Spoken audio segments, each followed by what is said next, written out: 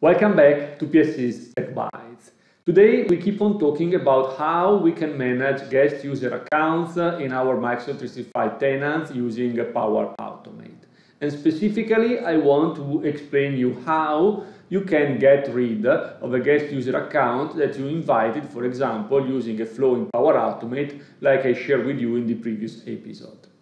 In fact, in Microsoft Graph, we can easily update a user account, including the disabling of that user account, using the patching of the user, or we can completely delete a user account, and we can eventually even force or revoke the sign-in sessions for an active user account. All of that can be done using an HTTP request through Microsoft Graph and with open authorization in place from a security point of view. And you will simply need an application registered in Azure Active Directory with user.readwrite.all permission assigned. Of course, we can easily do that in Power Automate using the HTTP action in order to invoke the Graph API and to do what we need in order to manage the guest user accounts. So, like always, let me move to the demo environment and let me show how to do that in practice.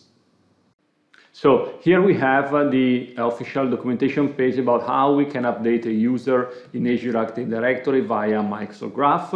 And as you can see, in order to do that, from an application level point of view, we need the user.readWriteAll permission, for example, as I told you. And we simply need to make a patch request targeting the user's endpoint and providing the unique ID or the user principal name of the user.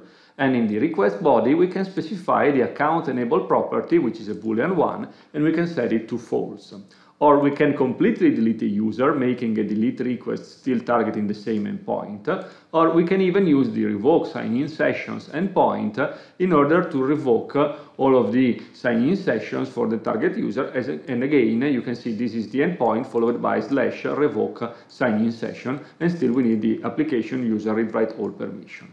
That's the reason why in the application that I showed you already in the previous episodes, I also granted the user.readwrite.all application permission in order to being able to manage this process. Then we have a list of hypothetical suppliers which are also matching to guest accounts in my SharePoint Online site. And let's assume that I want to disable this supplier 04 account, which, as you can see here, is available in Azure Active Directory as a guest user type, which is right now enabled. So the account is now valid and available. I will do that using a Power Automate flow. Here you can see the Power Automate flow will simply get a trigger when we manually start it from the SharePoint list. We will get the SharePoint item mapping to the selected item in SharePoint Online.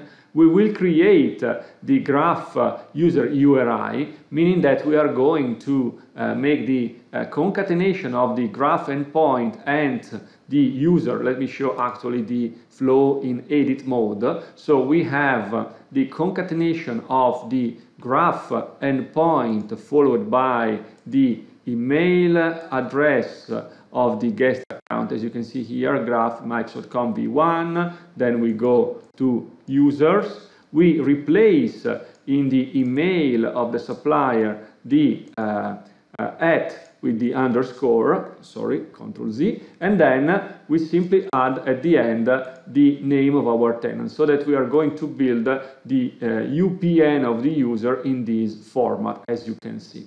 And then, once we have got the URL, we can disable the user, for example, making a patch and providing as the body of type application JSON the account enable equal false. And of course, we need to configure all of the Azure Active Directory settings, including the client secret, which is defined right here in a variable for the sake of simplicity. And once we disable the user, we also revoke the sign-in sessions, again using the same URL as before, followed by /revoke sign-in sessions, and still providing in the advanced settings, in the advanced options, the Azure Active Directory open authorization settings, so the client ID, the client secret, and all the stuff to make the request with app only. So if I will go back to my supplier and I click on Automate and I say disable supplier demo, I can run my flow and I can proceed with the disabling of my guest account, so the flow has been executed.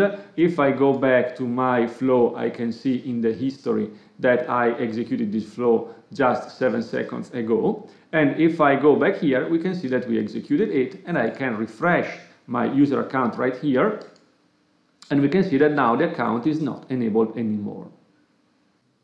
Like always, thank you for watching this video. I hope you found it interesting, and I'm really looking forward to seeing you next week. And remember, subscribe to this channel. Thank you.